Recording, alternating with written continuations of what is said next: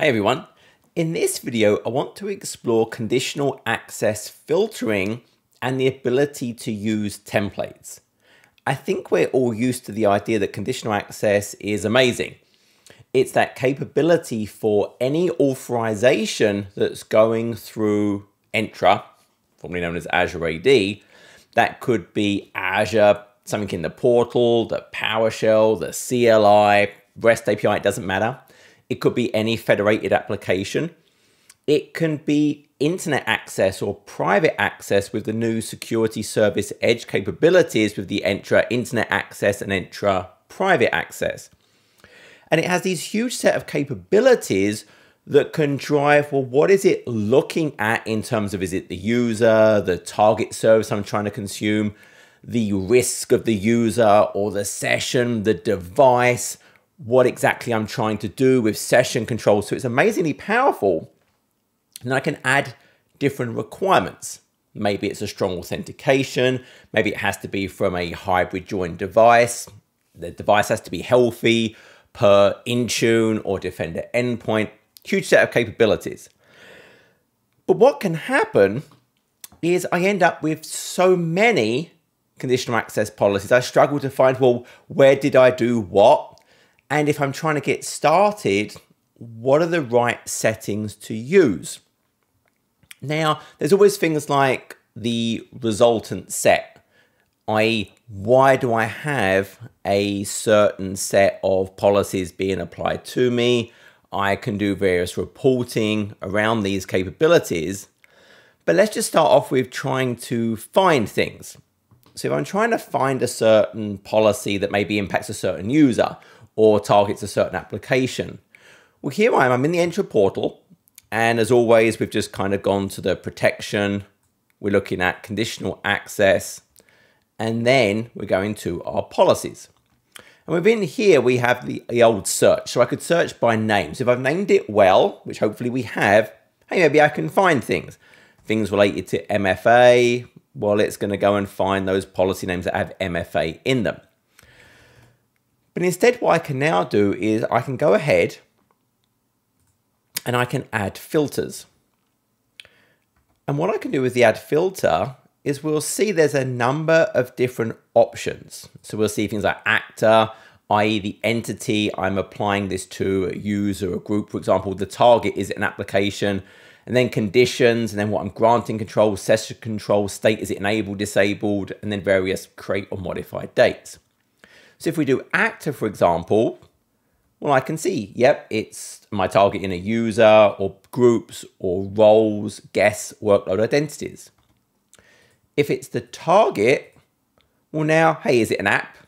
Is it a user action? Is it authentication context? My conditions. Now for the conditions, notice we have a choice. By default, it's saying any. But I can flip that switch and it will go to all. So all of these things would have to be utilized. But here, if it's any of, hey, I'm focusing on, is it the actual sign-in risk? So this specific authorization request, what is the risk of that particular one? Or maybe how I care about ones that are assigning user risk as well. So it could be any of those. And if I apply it, well, then it's going to start restricting down the policies it shows me to just those. Notice I can easily reset the filters to remove them all, or I could remove a specific filter. So we go ahead and remove that. Grant controls. And once again, it could be any of, or it could be all by flipping that switch. And we see all of those different options that we can use within our group policy. Again, if I flipped it to all, we just see that it's now a filled in toggle. So I can go through and find, hey, well, does it require a certain authentication strength? And it requires it to be marked as compliant. And I've got 3 policies that do that. So it makes it a lot simpler now to quickly go and find, hey, where have I done things that work on risk? Where have I done things based on device health? And I can just go and locate those super easily. State, hey, is it on, off, report only? So a really nice capability to quickly go and find the various conditional access policies you have gone and created. Okay, so that's great. What about actually creating the policies? If I go and do a new policy, well, as we know, there's a huge amount of options now. Obviously, I can target, is it a particular all users, select users? Is it based on if they're a guest or a certain role? I can target different types of resource, cloud apps, user actions. Obviously, we've got GSA. So GSA is that internet access and private access capability that works with a session control. An authentication context I've created that, again, I could then apply to various maybe types of data or service. You have all these conditions that are available to me. And then what are the right grant controls that we can see over here? And then session controls. So all of these different options. I don't know. I'm getting started and it's really not clear to me what are the right things that I should care about. So what we have up here, new policy from template.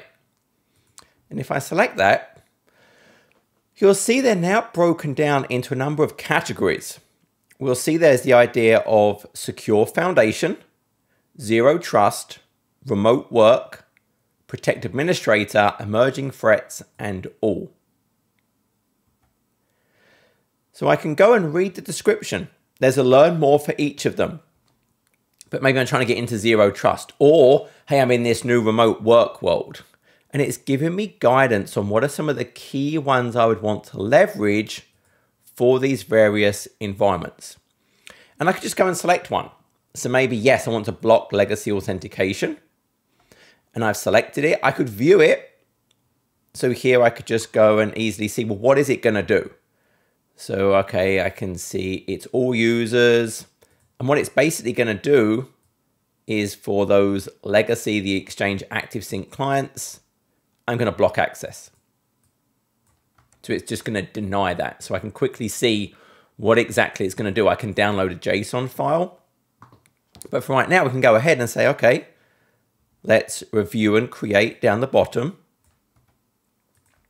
So notice the policy state by default is report only. So that's always the recommendation for any conditional access policy. Don't just turn it on. Maybe I need that active sync. And if I just turn this on, I would suddenly block huge amounts of my population. So as always, the best practice with conditional access is apply it in report only mode first.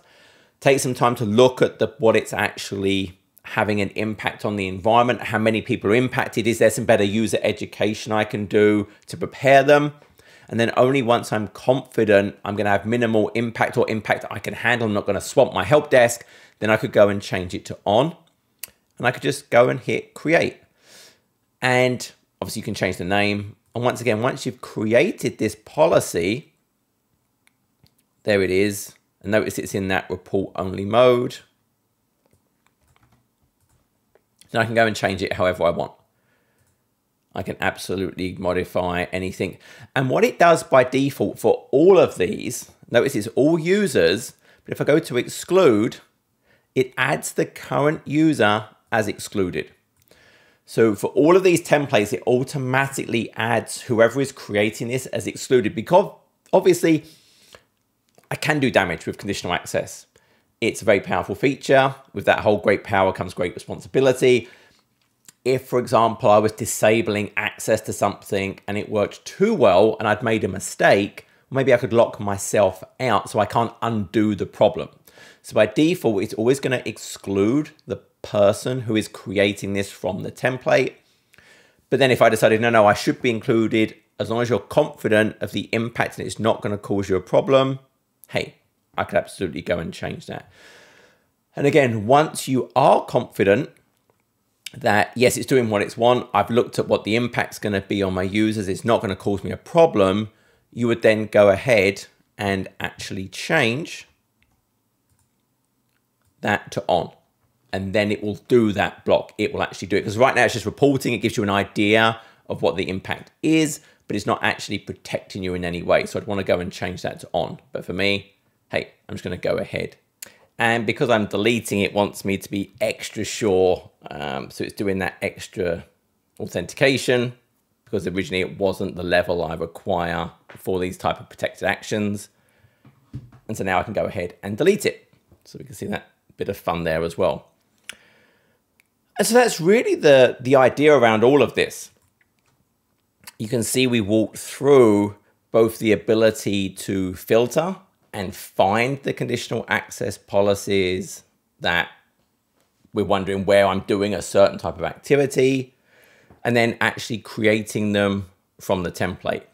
As I talked about before, obviously we have various types of reporting to understand exactly, well, what is happening, but also you have that idea of the what if.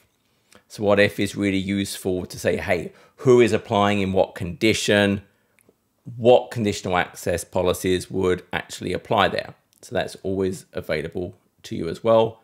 And remember, if you are trying to get an idea of, well, what is the impact of a particular conditional access policy that's in reporting mode, you can also head over to Insights and Reporting.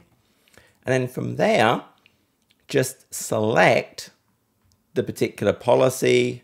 So right now it's all enabled policies, but if I scroll down, I can see I can select individual report only policies. So I could select that, hey, block legacy authentication. And then it's going to show me the impact that I'm having of that policy. So as long as that impact was very low and I could dive in and see who is being impacted, then I could go enable that instead of it just being reported mode. So that was it. Conditional access, super powerful. The filtering is great to find where am I doing a certain thing. Now I could always go and look at sign-in logs as well, and it would show me the detail of which policy is doing something. I can also now go ahead and use those templates to create policies based on different scenarios for different categories. And of course I can always go and see when it's in report only mode, which we always start in. We always start in report only mode, see the impact. And then when we're confident we're not going to destroy our company, then we can go and flip it to enabled. Always, I hope that was useful. Till next video, take care.